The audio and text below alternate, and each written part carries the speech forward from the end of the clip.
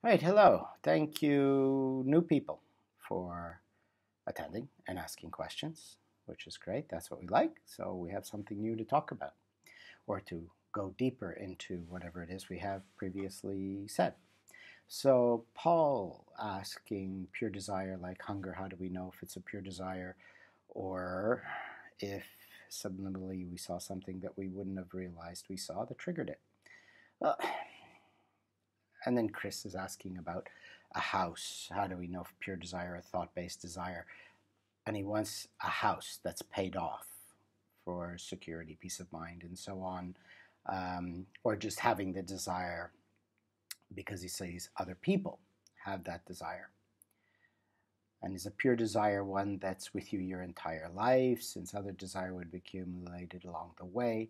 Or can a pure desire be within us, but we don't realize until we see it in someone else? And you want to know what are some examples of a pure desire that is not eating? Okay, you have to understand this, something, right? Desires are things you want, and you want them for a reason. The main reason is because you're a human, and humans always want things because things make life interesting. Then we have the survival instinct. I need to have the things to survive. So you have always wants. Now, we differentiate between the wants of the ego mind, personality, which is what you've been formed into being. In the All is Mind workshop, you understand about the different types of our minds. And right now we'll talk about the body mind, which is a human, it's the animal, all right, the human animal. The body, so food, clothing, shelter, sex, touch, affection, pleasures, avoid pain, things like that. Now, a desire is also to avoid something. I desire not to be in pain. I desire not to get beaten up. I desire not to get robbed, something like that. That's still a desire, even though you might call it an aversion, but it's a desire. So there's the desires of the body, then there's desires of the ego personality, which is formed, which is I want a big car. I want a big house. Why? So everyone is admiring me. I want fancy jewelry, fancy clothing. So when I go into a restaurant, they respect me. Maybe they'll seat me ahead of other people and so on. So that's the ego desire. And then we have just natural desires. Now there's natural desires of the body, obviously, survival. And there's natural desires of the ego as well, which is also survival, like the house. Of course I want a house. Why do I want a house that's paid off? So I don't have to work to earn the money to pay the mortgage so that no one takes it away from me. So there's always desires, and to know or even to ask where is it coming from is showing you don't really understand the concept. The point of this lesson is to say that acknowledge where your suffering comes from, and if a desire is causing you suffering, that's a bad desire. So you desire to eat, that causes you satisfaction. You desire a much bigger house, which forces you to work much harder, which forces you to stress over making money, which causes you to work 5 years longer than you needed to work if you wanted a smaller house. So that's a bad desire. That causes you suffering. So differentiate the desire simply by, does it create suffering or ease suffering? Now, obviously, having a nicer house is more comfortable than a small house. So you say, well, it eases suffering. But then do you really need the bigger house? Okay, so we go to another division. What's the difference between what I need and what I want? And so that's how you'll know what's what. Do I need it or do I want it? If I need it, then it's a good desire. And you work towards getting it and you'll be satisfied. If I just want it and then I want more and I want more and I want more, well, then that's a shallow desire that's going to cause you pain and suffering, because you'll always be chasing a goal that's never ending, because the goal keeps getting bigger and bigger and bigger. So it's that simple. What do I need versus what do I want? Desires will always be there. And if I'm realize that what I want is causing me pain and suffering, rather than ending my suffering, maybe you'll be able to have the wisdom to know what you really should chase and what you should really let go. Now, this takes a long time, months, years, decades, of the alteration of your being, the way your mind actually functions, who you are, what your core values, your morals are, which is the idea of ethicalism, is to form the personality such that we have a better sense of values and morals and a realization of what's the point of life and what is pointless in life. Because it doesn't matter how big your house is, you're going to die. And you're going to leave that house behind when you die. So if you're going to spend an extra 10 years working harder to get the bigger house, which you're going to leave anyway when you die, wouldn't it be better to have enjoyed those 10 years? Right? And live in a comfortable house? So that takes a change in your personality, your character, your core values and morals.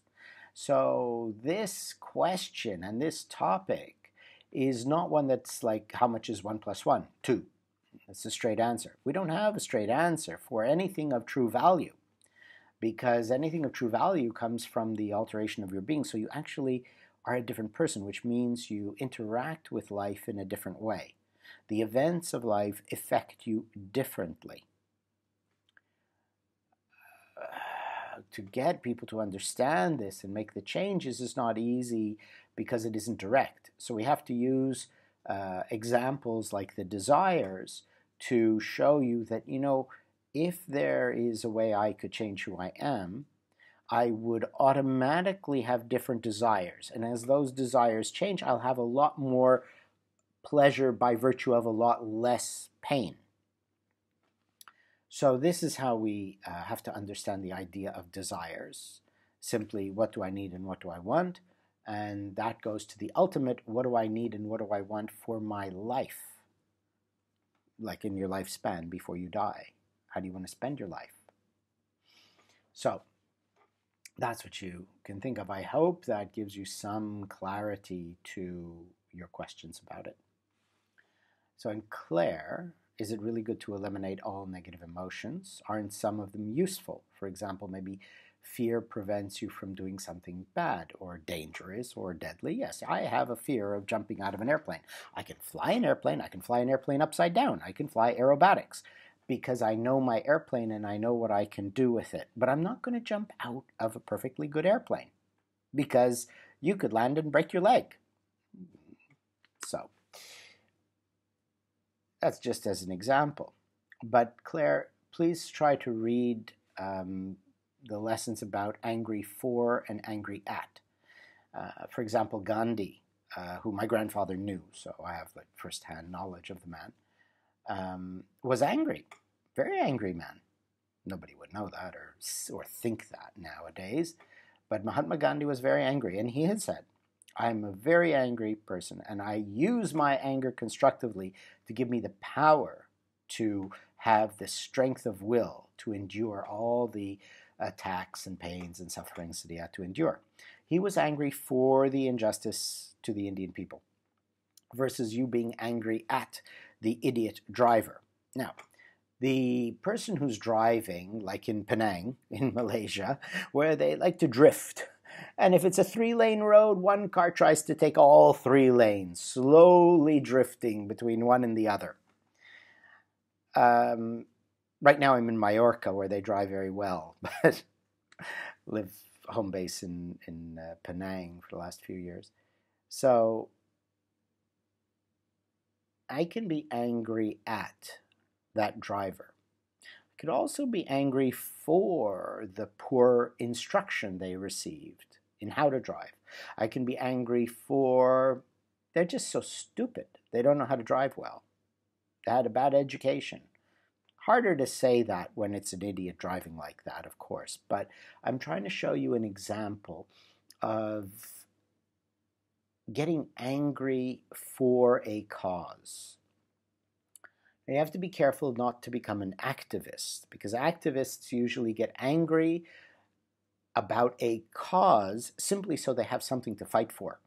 and then logic goes out the window. So some activism is good, but a lot of activism is just to give somebody a reason to fight, to vent their anger, which is not good at all, of course. So negative emotions are good when they fuel you to make changes, to do something good for the world, to good for other people, good for yourself.